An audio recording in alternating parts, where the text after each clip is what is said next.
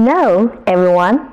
Along the 21st century maritime Silk Road, a wealth of amazing stories have happened.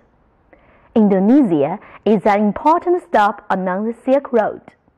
In this session, we are going to introduce some basic facts about the largest country in Southeast Asia, Indonesia.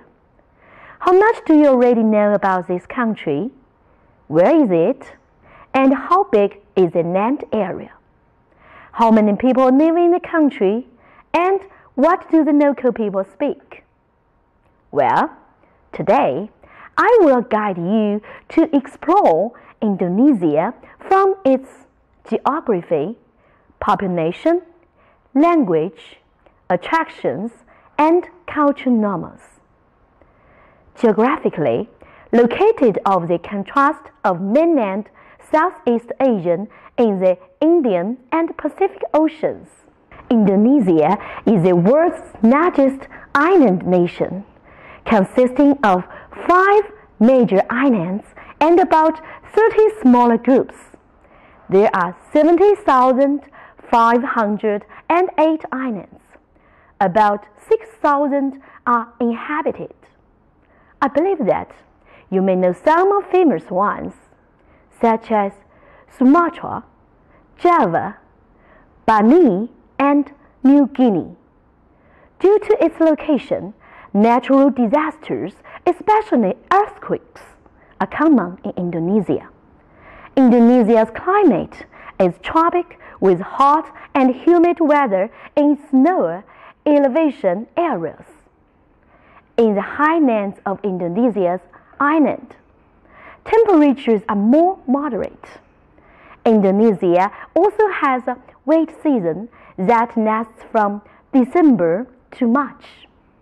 The geographic nature of Indonesia made it a maritime trading power in the past, and now contributes to its diverse culture.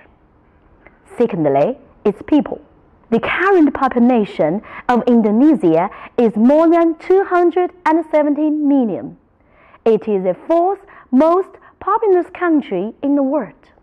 There are more than 300 ethnic groups in Indonesia, each with its own culture. According to the last census, Muslim groups make up approximately 88% of total population, making Indonesia the largest Muslim society in the world. The Indonesian population consists of many ethnicities. 45% are Javanese, 40% Sudanese, 7.5% Madris, and 26% are other ethnic groups. The Indonesian national motto, Bhinneka Tunggal Ika, which means unity in diversity, makes reference to the diversity of the Indonesian population. Thirdly, language. There are more than 700 languages and dialects spoken in Indonesia. They normally belong to the different ethnic groups of the population. Bahasa Indonesia is a national language. Most formal education and nearly all mass media and government business are conducted in this language. If you can greet people in Bahasa Indonesia, it may give others a good first impression. So, let's see how to greet people in Bahasa Indonesia. Hello, good morning. Selamat pagi. Good afternoon. Selamat siang. Good evening. Selamat malam. Even though Bahasa Indonesia is a national language, English is a leading foreign language in big cities. Indonesian students learn English beginning in primary school. Kindergartens nowadays even also teach English to toddlers, because English is very important to the tourism industry. Over 1 million domestic or foreign tourists visit Indonesia annually. especially Bani. Also, Mandarin is of popularity because of the great number of overseas Chinese in Indonesia. In fact, the languages of Indonesia are an interesting topic for research. Fourthly, attractions. Indonesia is a land of contrasts, a land where the spiritual manifests itself through diverse cultures, magnificent temples, and artwork.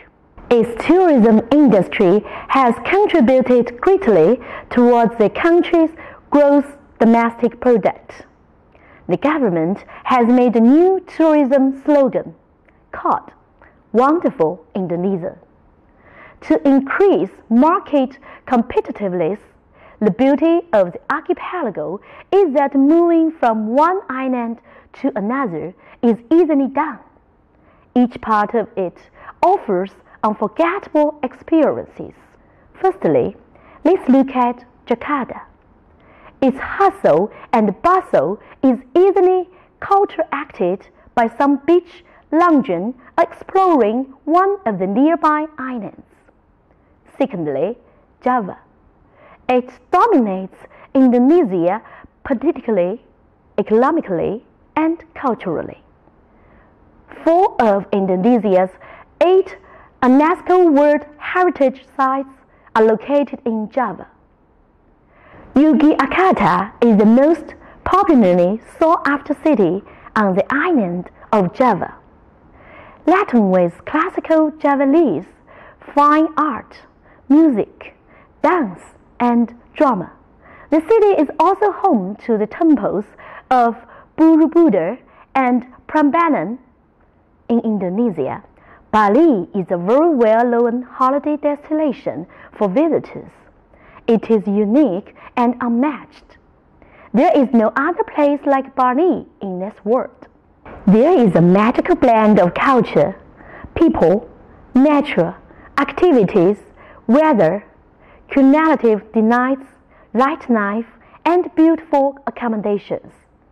Fifth, Indonesia's do's and don'ts. Indonesia is a complex and welcoming place. Here, you'll find that everyone has their own unique style, traditions, and a dash of flavor to add to the melting pot of the vibrant and diverse nation. As a newcomer, a good starting point is some of the cultural norms that most people in Indonesia have in common. This will help you avoid making any faux pas and appreciate the facility archipelago. Do's. When visiting temples, mosques, or royal palaces, cover your knees and shoulders and wear clothes that are not too tight. Some temples will provide you with a sarong and sash to wear. Do use them. Treat your shoes of when entering houses, places of worship place, and the like. Use right hand when eating and giving or receiving gifts. Don'ts.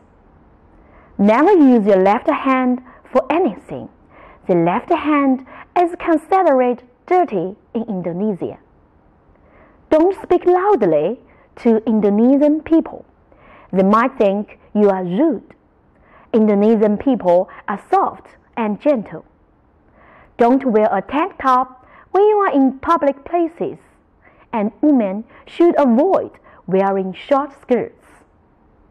Don't complain or disturb Indonesians when they are praying, especially when Muslims are praying in the mosque.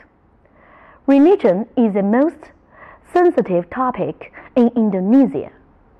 Don't pat adults on the head, and it should even be avoided with children.